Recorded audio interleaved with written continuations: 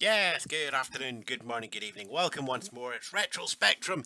It's a new month and it's a new mega game from the histories, the Crash Smashes, the YS mega games, and everything else. Because it is time to look at one of the absolute greats. Now, Spectrum fans know Dizzy. Everybody does. You've got Jet Set Willy, who, as we've seen recently, made the jump to Vic 20 and back again, thanks to Alan Turvey. You might be familiar with people like Monty Mole, like Technician Ted, all names that are recognised in the Spectrum with game titles and stuff that was just wonderful. But there's one game that stands above them all.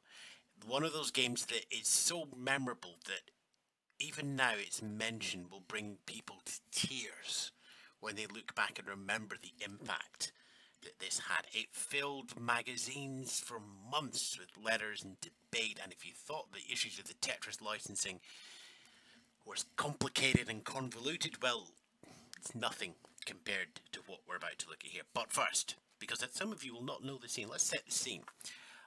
Because we have a name here that is triple barreled and not needed. Anybody can put the word advanced in front of a game, especially if you're with Codemasters. Advanced. You never saw beginners pub fruit trivia machine simulator, did you? It was always an advanced one. There was never a normal one or a beginner's one.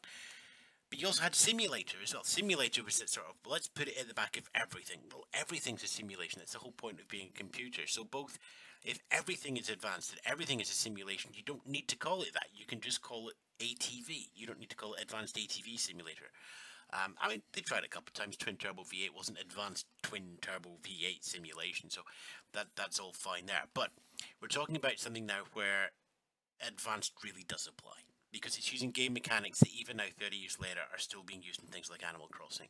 We're talking about a really good use of the word simulator, where everything is hyper realistic and that same level of excitement and energy you would get doing this thing in the real world is available for you in the game as well. It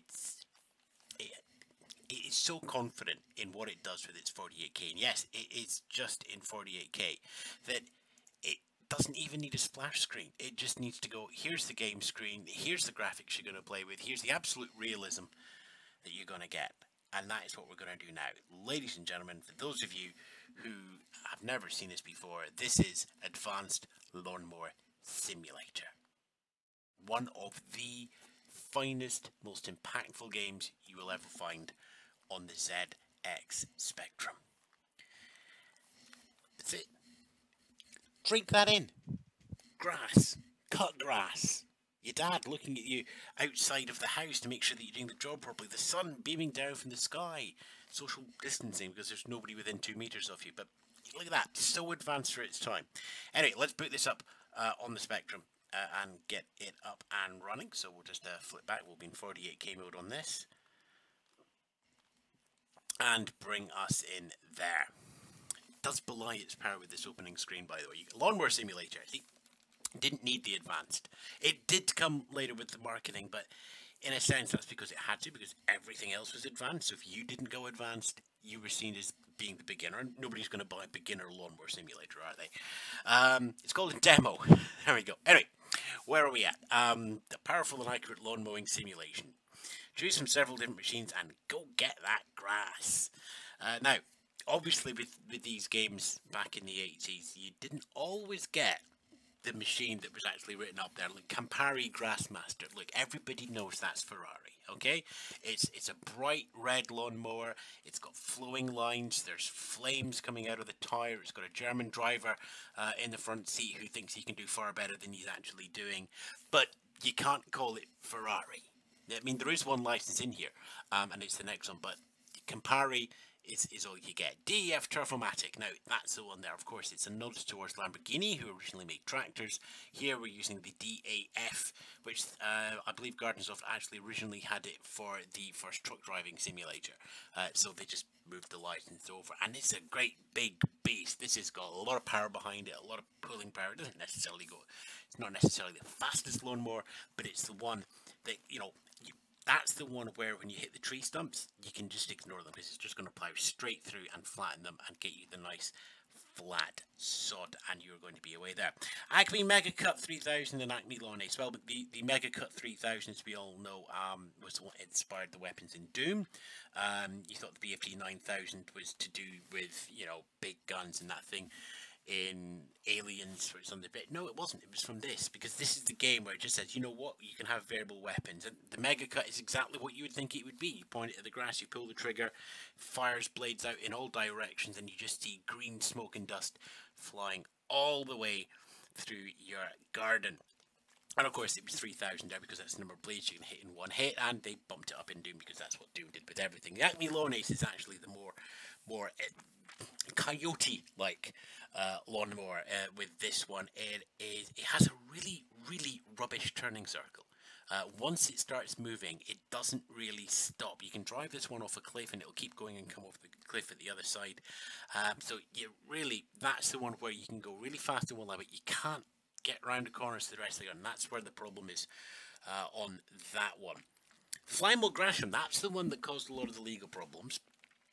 Because, as you can see here, Flymo, much like DAF, we've got the branding here, but the problem is they withdrew the branding halfway through because Flymos are orange. And in the game, you don't have orange. They actually made this a little more magenta, and much as we all love magenta, it wasn't orange with the black handles. Even if you did have orange as a colour, you can have orange and black and green, you would have colour clash there.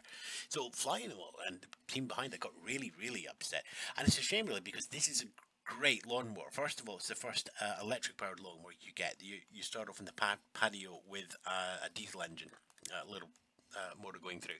So the Flymo is the first time you get an electric. You do have to deal with the cable, so you've got to watch your path and you can't get tied up around the rhododendrons and everything. But you can go anywhere you like, and it's really good at the turning circuit. It's nice and light to push, so you get a lot further in the game. Personally, it is the starter motor, and you've got to be really careful when you get past about level 4 for the tree stumps, because the Flymo just kills it. So that takes a bit more finesse, but you can get really far in the game in that one. Patio Spread Out, we're going to start with that one, because it's the starter lawnmower, and it's the one where you start to build up your funds so you can get the other ones fixed and repaired and serviced, and you can start buying bits for your garden, because once you buy your mum the rhododendrons, you get a lovely look in the garden, and you've got to be careful around them, but if you do cut around them, massive bonus in your pocket money as it comes through. Now, Patio Spread Out, it's working well. Yeah, of course it is. It's the first level. So there we go. M to motor, M to disengage. Okay. Any key to start. Off we go. Right then. Look at that. I mean, the house is fantastic. As I said, your dad's at the top keeping an eye on you. You just love the idea if he just occasionally waves to you whenever you've done a good job. Sun is shining down here. Nobody within 2 meters of you, as already mentioned. And we have a garden full of grass. So let's just engage the motor and get ourselves going. Now, when you start playing it, you realise just how sensitive the motor control is. So you've got to basically just get that rhythm of just starting and going and pushing it and pulling it back, so that you can just move through the grass. See, like there's kind of a bit of a stutter there. You've just got to focus on getting the rhythm.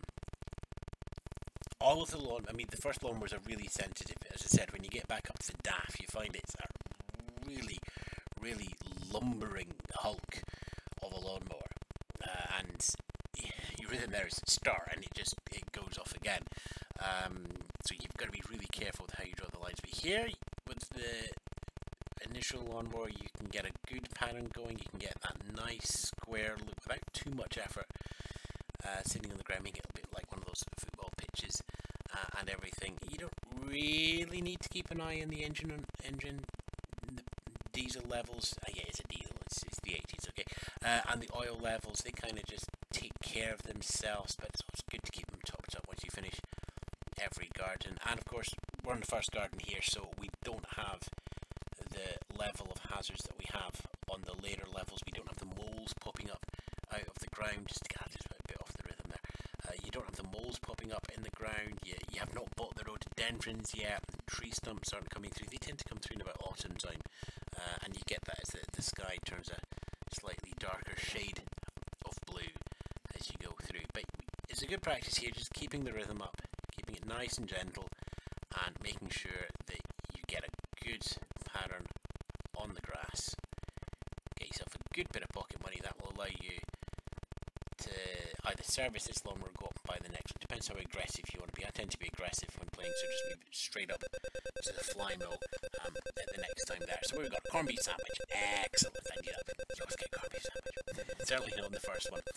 Okay, right then. So let's head over and get ourselves. Oh, this is the demo version, sorry. So when you were playing the real version, this is when you begin your pocket money from your dad, and you can head off down to the lawnmower shop, Q&B, and I said either buy the kit to service, in this case, the patio, or to upgrade to the fly mode. Now, if I was normally playing, I would upgrade to the fly mode at this point, because 2, 3, and 4 levels, just really easy to stream through. You can pretty much get maximum money on each 3 levels. It gets a bit more difficult then when you get to level 4. As I said, that's the one where you start having to try and avoid things. Rhododendrons, easy to get around with the fly mode. Stumps will completely destroy the engine, so you've got to just watch as you go around. But anyway, that does let you get through everything. But let me just run this again, and we'll play it here when I'm just going out of rhythm. And this is the fun part here, because if you don't do very well in it, you can just see you get this stop and start. It's probably worth just keeping an eye, as I said, on the management side of things from Gardensoft. Is they didn't stick this out on sale. They should have done it. It's a $9.95 clearly. I mean, SimCity was $14.95, and it doesn't have that many extra manage options over and above this. So it clearly could have been a $9.95, but you're talking what, 1988 in this one-ish, about that, yeah. And the market's starting to go a bit skew for the Spectrum games, so yeah, you could go on a cover mount cassette as they did here with YS45, hence that, and you got a guaranteed lump sum.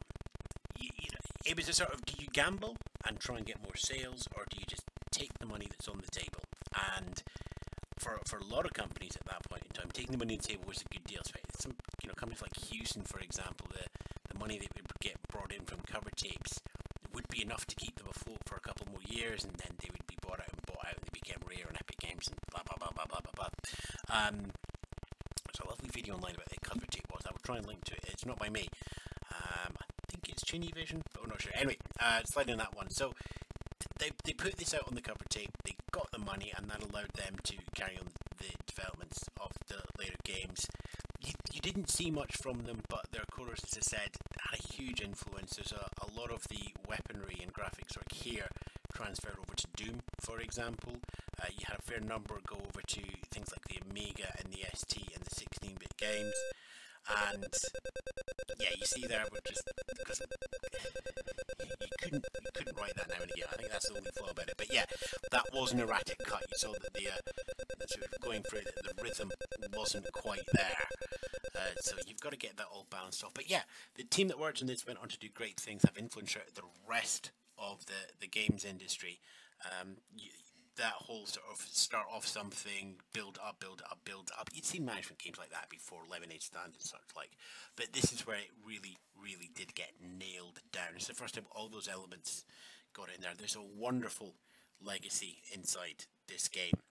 And quite rightly, it was the YS Mega game. I don't think it crash smashed. And I think if they did crash, we'd like, well, we're still not going to publish it because it's from the other magazine.